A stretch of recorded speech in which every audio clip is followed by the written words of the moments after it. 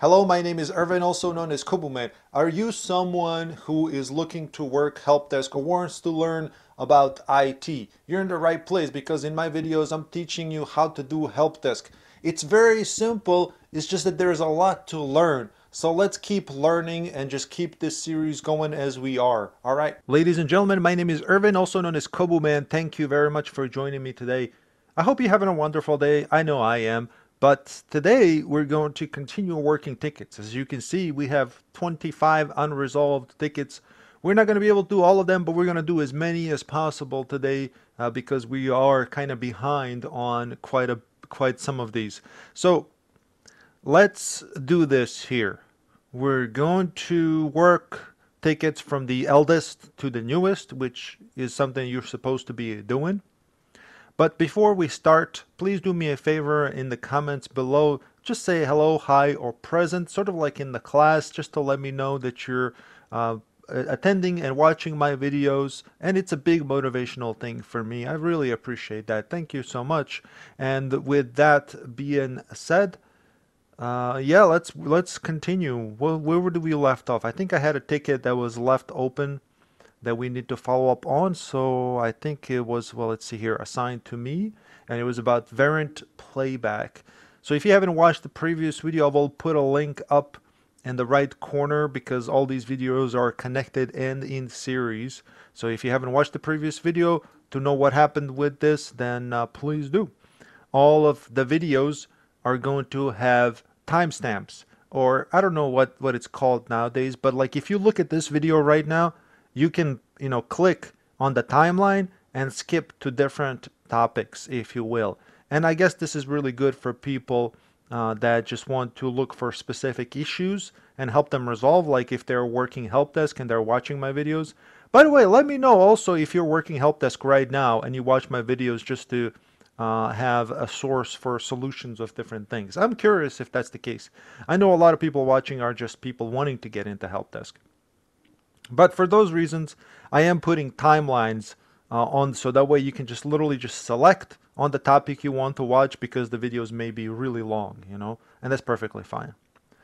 So this one was about Verint recording voice but not screenshots. So Verint playback, just to kind of touch on this again, this was in the previous video. Verint playback is a screen recording software. So if somebody is using a computer, you can record everything that they're doing, including video and audio. It's used mostly by call centers to record what agents are doing. So what we did, I suggested to the user to reinstall, well, in this case, a tech, because this came from Madhuri Sanap. And I suggested to him to uninstall and reboot the computer. It's pretty much all you can do aside from making sure that the correct version of the software is being used. Otherwise, if you don't have correct software installed on the computer and the server is set up for a specific version and that's not that version, then it's not going to work. And I didn't get any response, and for those reasons we're going to close this ticket. So I'm going to add internal note here, and I'm going to say issue resolved by software reinstall / reboot. Irvin. So I'm going to leave it at that. Every time I reply to customer in this ticketing system, it should be sending an email with notification, and that's pretty much what I can do with some of these tickets because a lot of these tickets are submitted by users and they're wanting advice on stuff or have just questions. They're not necessarily typical help desk tickets. However, people that do submit tickets, a lot of people that do submit tickets, they also present it in a way where it's a problem, as if the user is reporting the issue, which is great because it makes it even more realistic for people who are training for help desk. All right, we got one last ticket from MD Alam, and we're going to work this as best as we can. If you watched my previous video, we know that Alam his tickets were basically A+ questions or some kind of certificate questions. So, but we're going to touch on it because I don't want to not use this content as an educational thing for everybody. It says here, but Outlook is not updating, is not accept incorrect password, password reset from Office 365, but still not working. What is the troubleshooting? So I'm assuming there's an issue with logging into the Outlook, and that there's a description here. User log into computer, have the internet, but Outlook is not updating. Pop enter password. I don't know what that means. If password enter is not accepting, so it's incorrect password, right? And it sounds like you've reset the password in Office 365. Every time you get an issue when somebody can't log in, it's I was going to say 90% of the time it's the user's fault. Assuming that you know that the password has been reset. But here are some options that you have. Number one, in this issue, you reset the password. However, the issue comes up as incorrect password when user types it in. So what do you need to do? You need to use logic here. Check to see that the user is typing in the password correctly. Check to make sure that you've given the correct password to the user. Number three, make sure that the user is not logged in somewhere else with the old password, because that could be locking out the user from the Office 365, because if you try too many times the wrong password, so if you use the old password too many times, it can lock you out, which could also be happening. And then for those reasons, you may have to wait between 15 to 30 minutes for it to automatically reset, or you can go in manually and unlock them. The same thing happens with the Active Directory. And again, I've talked about this many times and shown how this is done. But since this is kind of a theoretical question, what are the troubleshooting steps? These are the troubleshooting steps, right? This is what he's asking. So, you reset the password and it's still not working. Then the issue has to be with the user not typing it in correctly, or they don't have connection. Because if you move from that, like you try to do everything you can when it comes to the password, like what else can you do? You reset the password, you give them the new password. If it's still not working, they're either not doing it correctly or there's something wrong with the computer. And the only thing that can really be wrong with the computer, I should say most likely the thing that could be wrong with the computer, is they are either on VPN, or they should be on VPN, but they're not connected to the VPN. So therefore they're not connected to the network, and therefore they're not connected to the domain, which controls their password.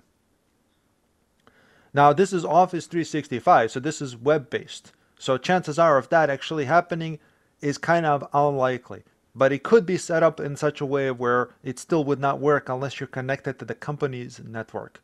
So check that. Check to see if other websites work. Check to see if other products, Microsoft products, work. Like instead of just Outlook, check Word, check OneDrive, check everything else that uses the same password.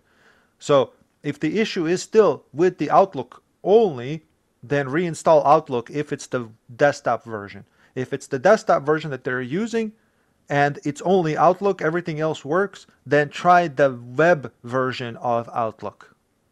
Okay? So those are the troubleshooting steps. That's all I can think of. Hey, if anybody else got more ideas, feel free to put them in comments below. Okay. So I'm going to reply and close the ticket. So I'm going to step 1, check the password. Make sure user is typing in the correct password and that they are using the correct password. Meaning you need to check yourself as well, right? Make sure you've given them a correct password. We can't just assume all the time that it's user's fault, because it's not all the time user's fault. It's not. As simple as that. What did I say for second step? Make sure they are connected to the company's network. VPN. Physical meaning, they're at the office plugged in with a network cable, right? Number 3. What did I say for number 3?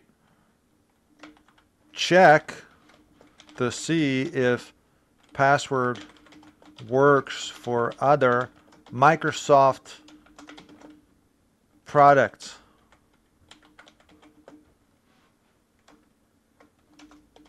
For example, Word, Excel, OneDrive.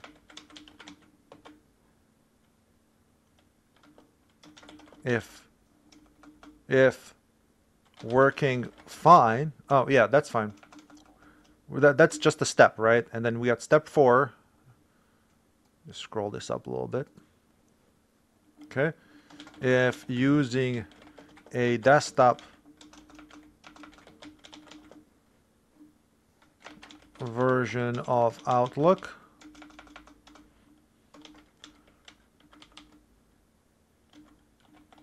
try reinstalling it.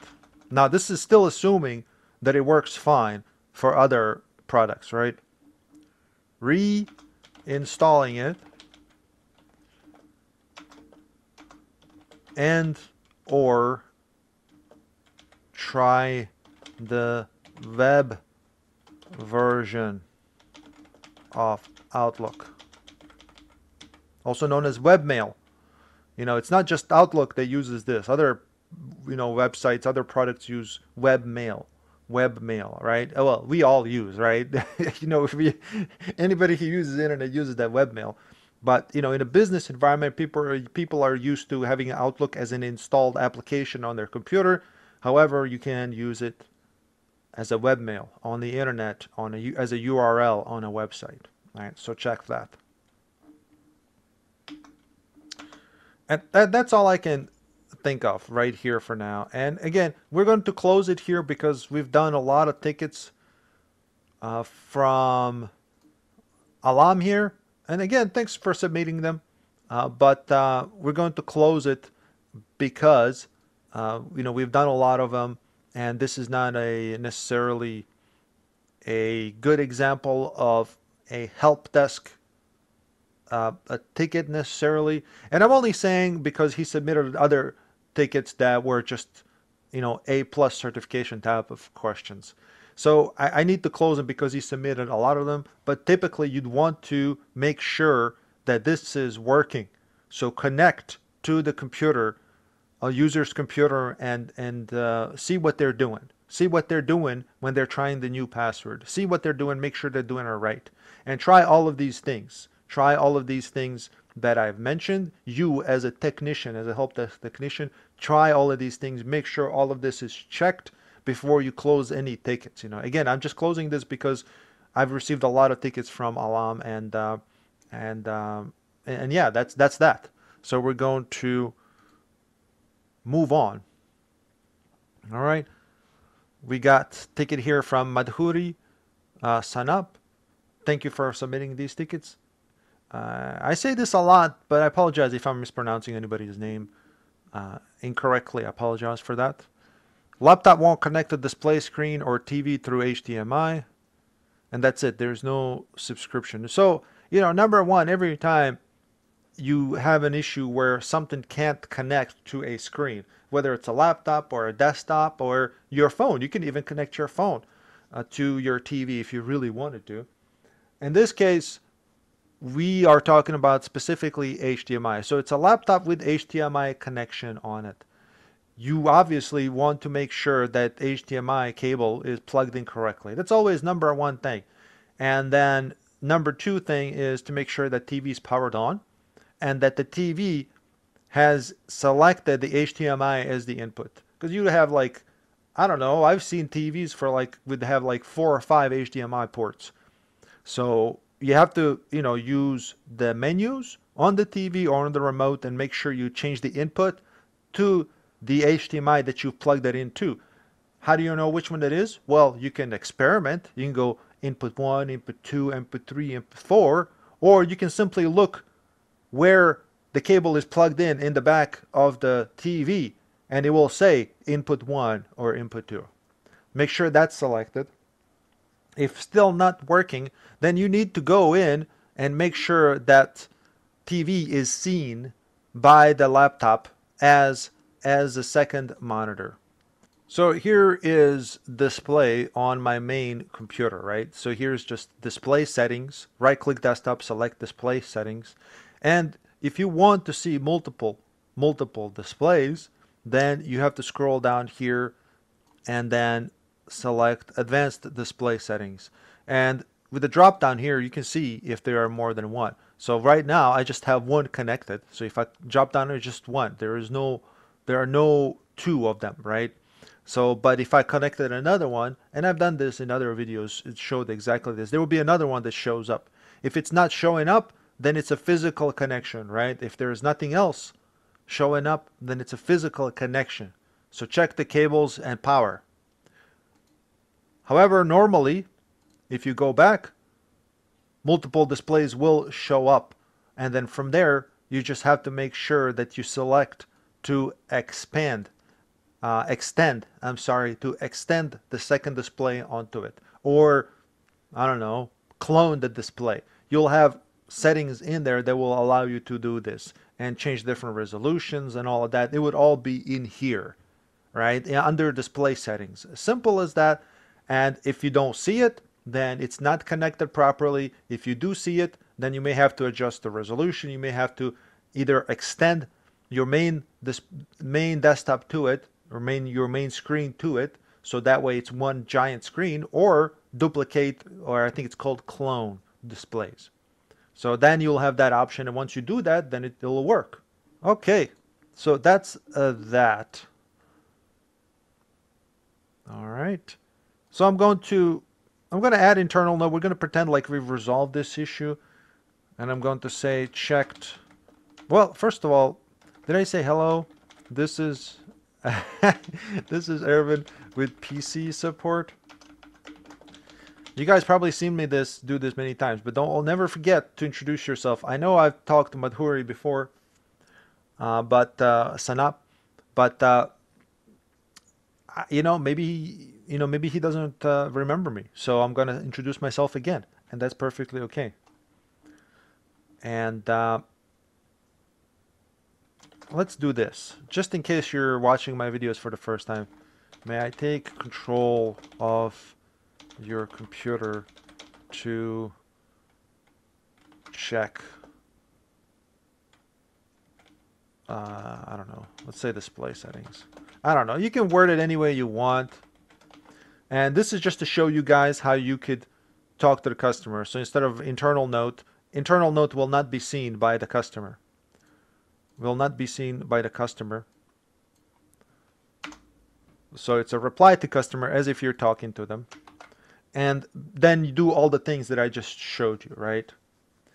So this is just as part of training, as a reminder that you want to always take control of their computer and have a look if possible, right?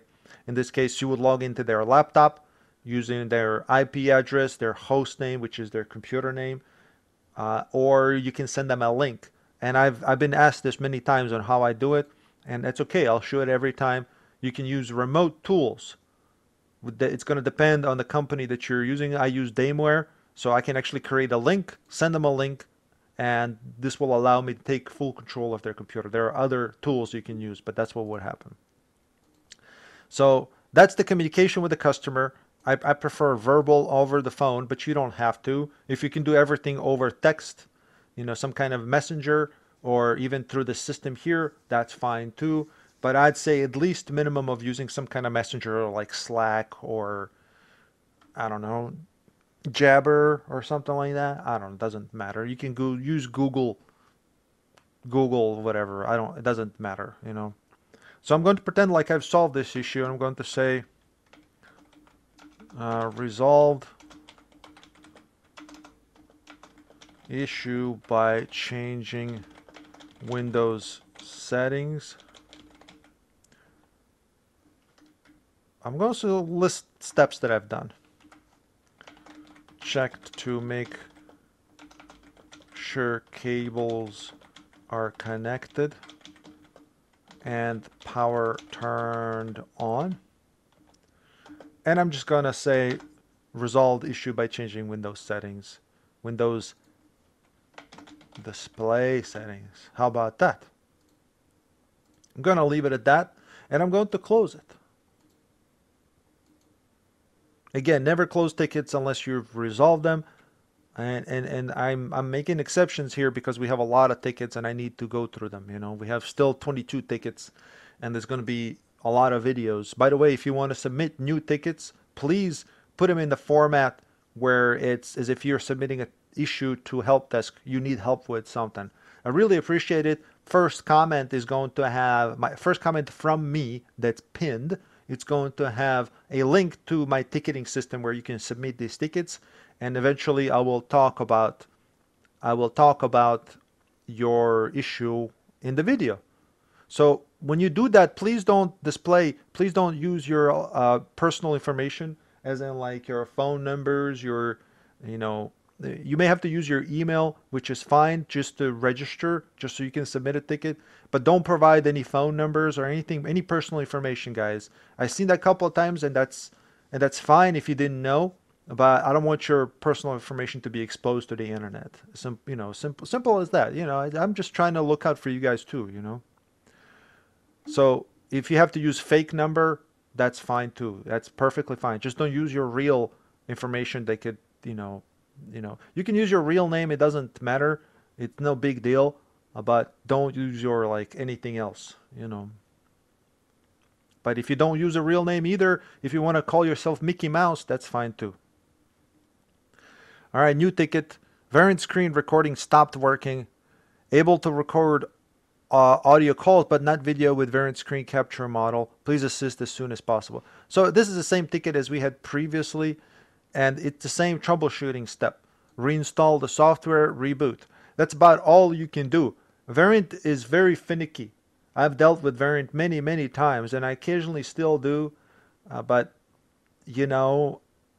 if these steps don't work, make sure that their profile is set up correctly. And I've talked about this in a previous video. Make sure that they're set up to be recorded, because at the server level, there's still things you have to do to set this up.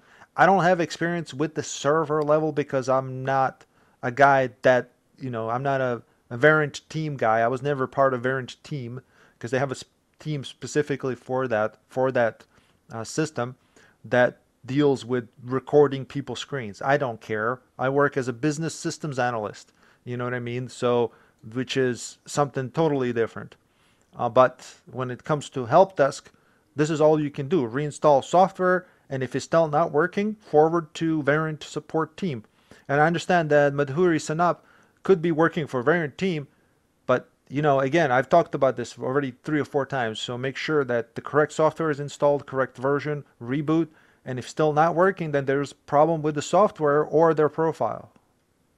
Okay, I'm going to reply and I'm going to say, just because we already worked on this, please check notes on previous ticket or watch the video.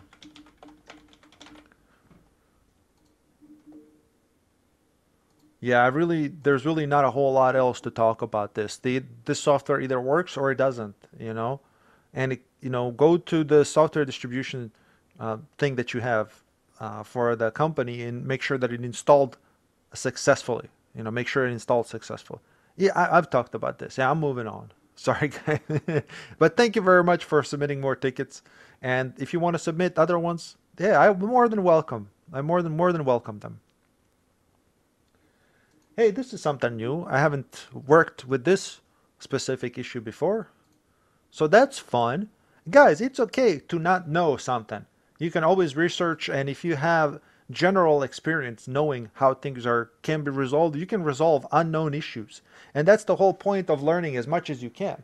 Right? You learn as much as you can, and over time you realize that everything is very similar. All systems are very similar.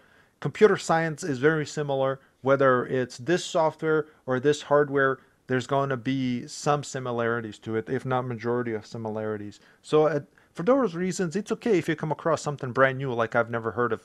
Well, I may have heard of Sonicwall Netextender. I think this is just a network extender. Well, we will see. So here it is. Can't connect to Sonicwall Netextender. So it's a net extender. So just by looking at this net extender, it's some kind of repeater maybe, some kind of network component. That's okay. Robert Leon, thank you very much, Robert, for submitting this. I really appreciate it. I think I've seen comments from you. It's good to see you. I need help connecting to Sonicwall Netextender. My printer is not printing on my computer, but it works for my coworkers. So right now, what I'm assuming here is that you're not. Well, a couple of things. You know, your my printer is not printing on my computer. That's first thing I would check here to make sure that your printer is installed correctly. And I'm assuming here, since we were talking about Netextender, that it's a network printer. So we have to make sure that your printer is added correctly. So go to printers and scanners, add a printer. Now make sure you go to the printer if you can, and you can print out settings on it, or if you already know what the settings are, meaning the host name, which means that it's a printer name, or the network IP address, the IP address. So if you go to printer, you can actually print out, if it's like one of those better printers, and what I mean is like a business printer, you know, that one that sits like in the middle of floor or a printing room or something like that. If you go to settings and you print out the settings, it will give you the IP address of the printer. So if you go here and you search and nothing comes up, which is perfectly fine, you can say the printer that I want isn't listed. So select that. And I'm assuming it's a network printer, so click add printer using TCP IP address or host name. That's what I do. You know, and if it's something else, select something else. Okay? In this case, I'm going to assume that it's a TCP IP address or just a network printer, basically. I'm sorry, I clicked away from that. No, I didn't. Here it is. And go through the motions of adding it. If you search it like it's searching here, chances are it won't find it, or it will list like 10 or 15 different ones, as long as you're connected to the same network. And then go through here and then type in the IP address, and if there is a port, you can leave this query. The printer automatically select the driver to use, which is fine. Printers can also push the driver to your computer to install it. So anyways, do all this, make sure that the printer is installed correctly. Now back to your ticket. You said, and here, I'm going to assume you've done this, but if you haven't, make sure you do that and use the correct IP address that everybody else is using. And of course, correct driver name for that specific model of the printer. Very important. And this is all with the assumption that you're allowed to print, that you can even add printers. But it works for my coworkers. So that means that they've done something or have something on their computer that's done correctly, you know. And I'm not talking down to you or anything like that. I'm just saying the settings are done correctly. And we all make mistakes. I've made mistakes where something is not done correctly on my computer, but for some reason for coworkers, it's working fine. So check their settings. Go in if possible, or if you can't, ask them to send you a screenshot of their printer, in here. You know, whatever's installed, send them, make sure that you see the same thing and compare. So now you're doing some troubleshooting where you're comparing, well, what's the difference here? Is it the IP address? Is it the computer name? Is it the printer name? Or is it the printer driver, this and that? And you can also look at which printer driver it is that's installed. I don't know if I don't have any printers, unfortunately, connected here.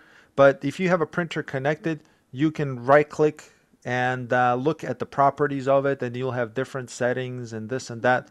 So you can see different settings. So, this is part of troubleshooting. You compare and see what that is. Now, going back to your Sonicwall Netextender, I need help connecting. So we got a couple of different things here, and I'm not sure if they're related, but they might be. So let's see what Sonicwall Netextender is. It kind of seems like these are two separate issues. I'm going to go to Google. Again, it's okay not to know what something else, what something is. All right. Here we go. This website comes up. Looks like this is the correct website for it. Okay. Netextender. Here we go. Sonicwall SSL VPN network extender allows you to provide easy and secure access to Windows and Linux users. This transparent software enables remote users to securely connect and run applications on the company network. Users can upload and download files, mount network drives, and access resources if they were on the local network. So Netextender here is a SSL VPN. So it sounds like it's just a VPN. So like for example, I talked about Pulse Secure before. It kind of sounds like it's some kind of a VPN connection that allows you to do all this stuff. Basically have connection to the company's network, just like a VPN software. So it's VPN software. I don't know what specifically the issue is with the Sonicwall Netextender. You need to let me know, and for that reason, I'm going to say here, hello. Can you please? Well, let's do this again. I've never talked to Robert before in this ticketing system. This is Irvin with PC support.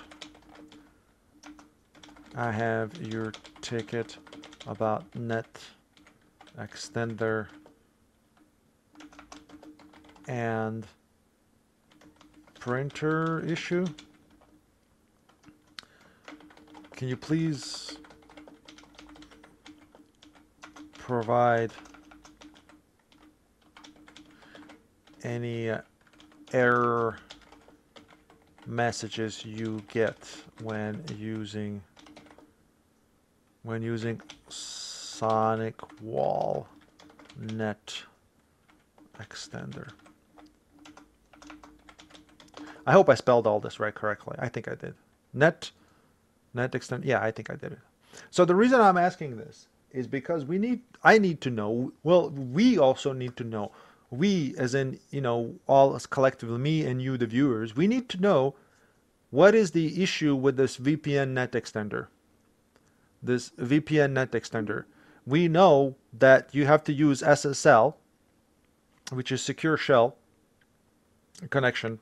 We need to know what is the error in the sense, are you able to even log in?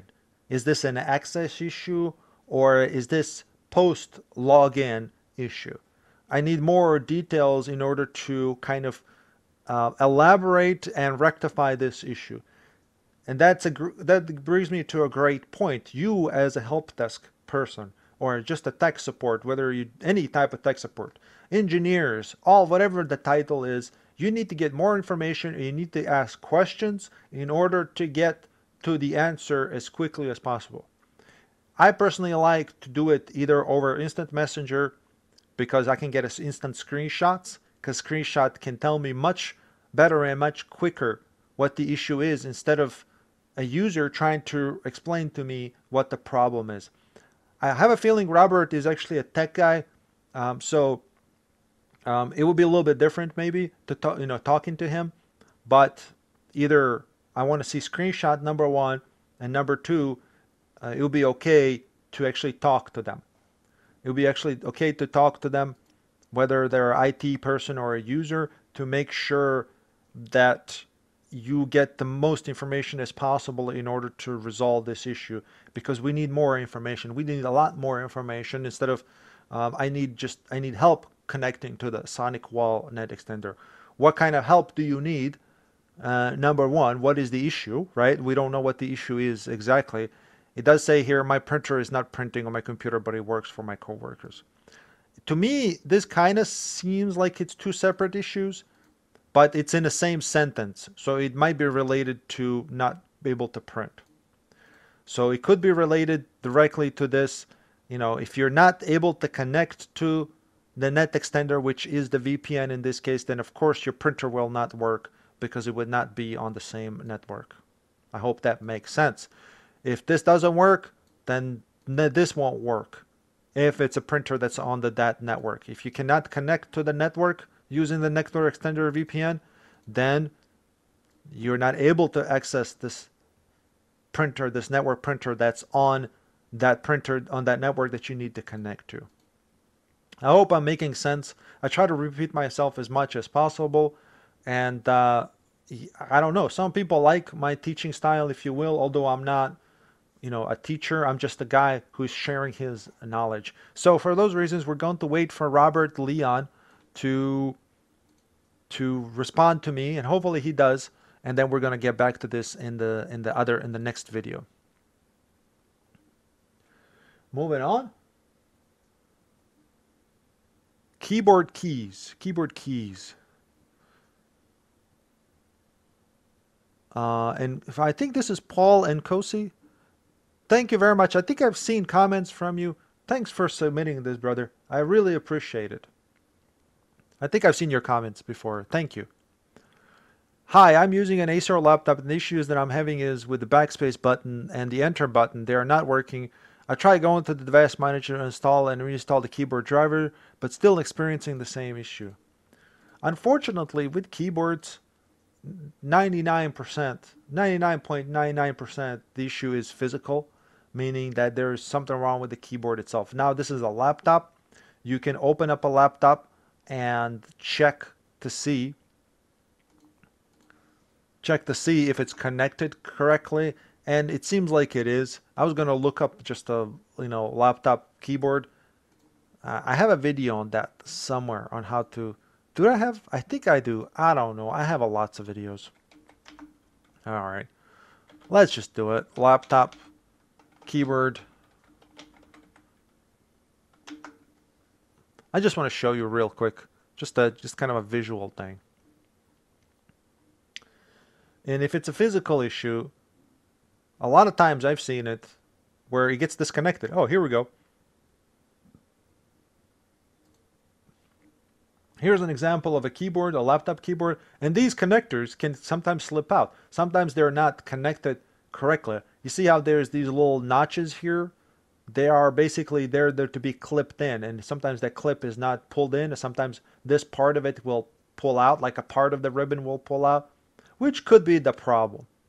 And for those reasons, you may want to, like, if you know how to, open up the keyboard and see if you can replace it, sort of like this gentleman here is doing.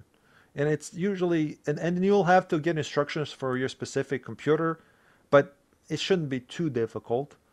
This one kind of seems like you take a lot of things off. But if you decide to do this, make sure you have really good instructions, or get advice from somebody who's done this before. But it's doable. It's doable. Make sure you get specific instructions for your keyboard, because I have a feeling that's what the problem is. Obviously, the next thing could be, maybe it's just worn out, or maybe it's, you spilled something on it. It's possible. We all eat food next to our computers. We drink, and that's perfectly fine. It just happens.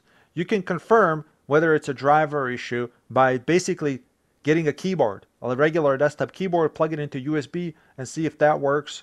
And if that works fine, then it's not a driver issue. Then it's a physical issue. So I'm going to reply. I'm going to say, hello. This is Irvin with PC support. I don't know why I always leave this C lower cap. It's just, I don't hold the shift for long enough, I guess. I have your ticket about keyboard keys not working. It could be worn out. You can even pop the keys off. You can pop the keys off if you're very careful and see if there's something stuck in between. So I don't have a good picture, but you can actually replace some keys. So if you want, you can actually and see if somebody else done it before on your specific laptop. I don't want you just to do it, but it's possible to pop the keys off and then see if there's something stuck underneath, because the key itself, when you press it, it has like a little, but obviously it has a spring, but it has a connector there that when you push it in, the spring pushes the key back, but underneath it is just a switch. It's just a switch. And if there's something stuck in between or something dirty, you can possibly clean it yourself. I'm not saying you can't. That's definitely something that you need to look into. Not working. Keys not working. I'm going to say most of the time this issue is related to, what did I say? Keyboard itself is either, I'm going to say this, either dirty and needs to be cleaned, or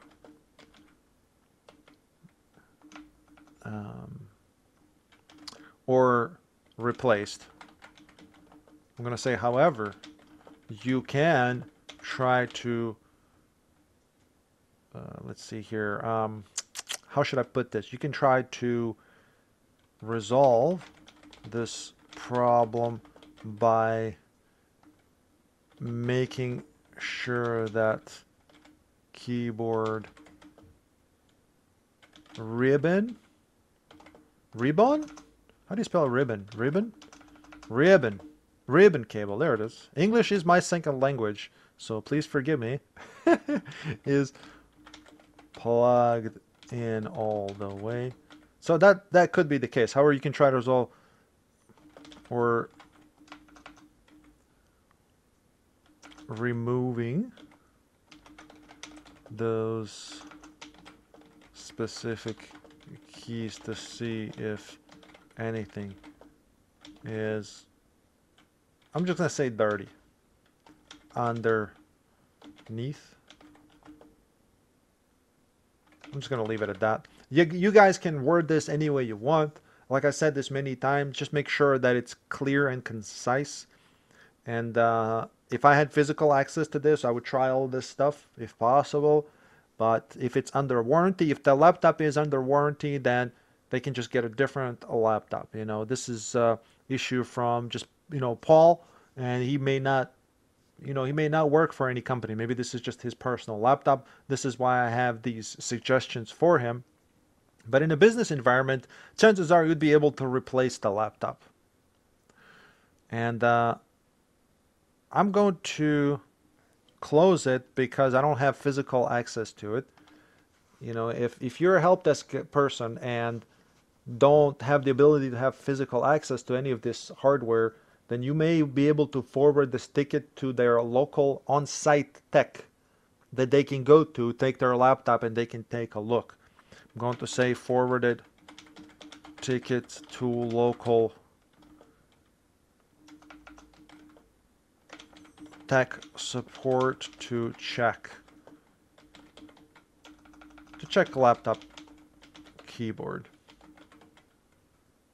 Yeah, I'm going to leave it at that because that's pretty much all you need to do for an internal note. This is not something customer will see, but if your supervisor checks it out, then they will know what you're talking about. And normally, I would forward this and there would be a setting here to forward, but since this system that I'm using is not part of the company, it's separate from the company. I don't have a way to forward a ticket, so I'm just going to close it, but let's pretend that we just forwarded the ticket. All right, moving on. All right, so the next thing is how to configure a DNS server by reporter named Raji. Raji, thank you very much for submitting. Looks like you submitted like a couple of tickets. Thank you very much. I appreciate it. All right. Let's see what this is about. How to configure a DNS server. Okay. Hello, could you please explain how to configure a DNS server, Raji? Sure thing. I'm assuming you mean on the computer itself, because that's pretty much the only time you would configure a DNS server, and that would be on a local computer as somebody who does tech support or help desk.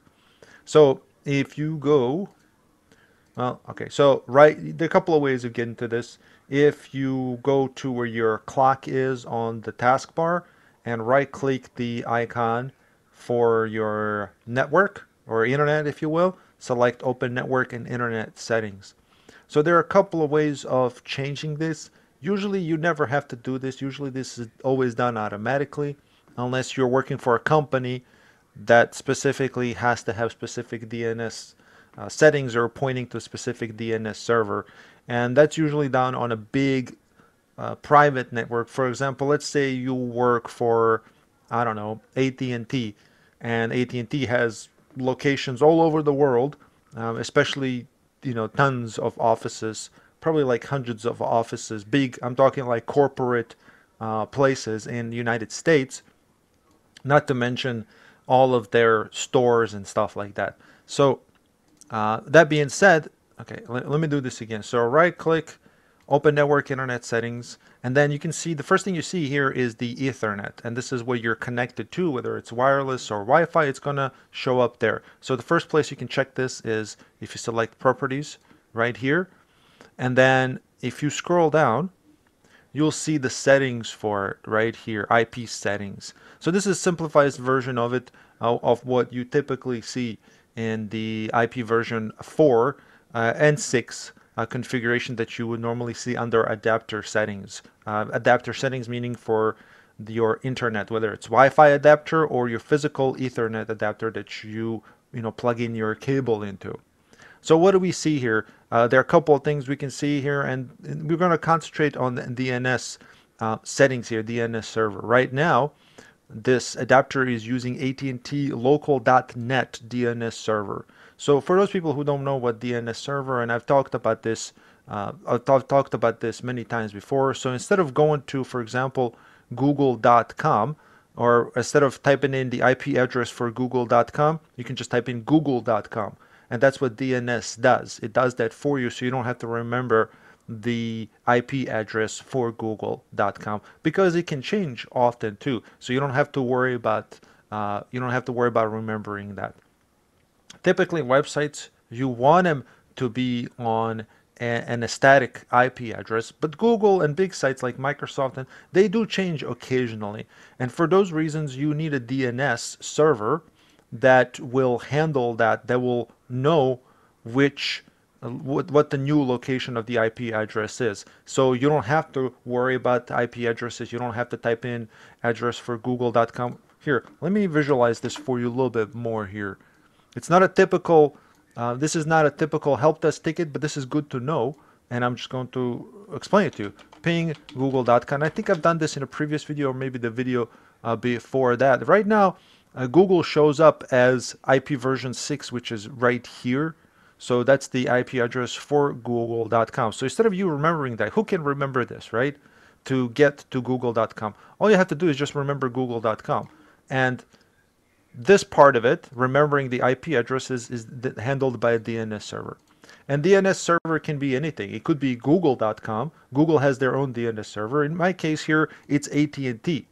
And that's the name of the server. So if you want to change that for some reason or add more, this is something you may have to do for some odd reason. This should be done automatically and already set up in a business environment. But let's say you work for AT&T, and then you want to add more DNS servers for AT&T, which may reflect the IP addresses for like internal websites. So let's say AT&T has AT&T local.net. This may not be something that you can reach when you're on the internet. So, or something like it. It might be an address that's blocked from the internet. And for those reasons, you need a DNS server that will handle those on a local network only for AT&T people that work for AT&T. And for those reasons, you may want to add another DNS server that will handle that instead of you having to remember the IP address of AT&T local.net in this example. I hope that's fairly easy to understand. And if you want to change that, here, if you select edit and then select manual, you can simply make changes too. In this case, you would have to add the IP address, and well, obviously, you pick which one you want. And in this case, let's pretend that we're adding Google here. Here is our IP address. Oops. Sorry, it ran away from me. Okay, Control C. Okay, so it's an IP version 6, and the same deal with IP version 4. You select that, you expand it, and this is to basically if you're going to use a specific IP address. But here is where you would add the DNS information right here. Okay, so this is basically changing the properties of your network adapter, including the IP address, subnet prefix, all of this, gateway and all this. And if you want to use preferred DNS and alternative DNS, this is where you would put the secondary location of DNS. And yes, you can just type in google.com here. I almost typed in google.com. So if google.com is your DNS, provider, you can type that in. I think it's actually different. I think it's for Google is like an IP address. Let me see what it is. All right, Google DNS servers. Okay, so here they are. Here they are, public DNS servers for Google. So you would take this, copy. Again, you shouldn't have to do this manually. There is the first one, and here's the backup. Okay, and then you just click save. Of course, here you have to make sure that you use a correct IP address that's assigned to you and this and that. And this one way of adding it. Again, you shouldn't have to do any of this. All right, now let's go back one, and then look at adapter properties. So this is the beginning. Remember when we right-clicked our icon here and then open network internet settings. And the first time we went to the properties of the internet, and that's one way of doing it. But if you want to look, this is how it used to be back in Windows 7. You can still do it. It's just that they don't want it. They kind of hide it from people, so you have to make more steps. So if you want to change the adapter settings, meaning your Wi-Fi or your Ethernet, you select change adapter options. Okay, and pick the one that you're using. You can have multiple ones. Here is the one that I'm using right now. And it's the same one that we just looked at. So if you right click it and go to properties, okay, type in your admin password. So what was it that we changed here? Remember we changed IP version 6, and here it is. We can do the same thing that we just looked at before. And here's the IP version 4 if you want to use that as well. So let's just pretend we're doing IP version 6 again. It doesn't matter. IP version 4 looks the same. Here it is. If you want to add those preferred DNSs right here, just select this, make sure that's opened up, and then type in, I think I already have, that's the secondary for Google.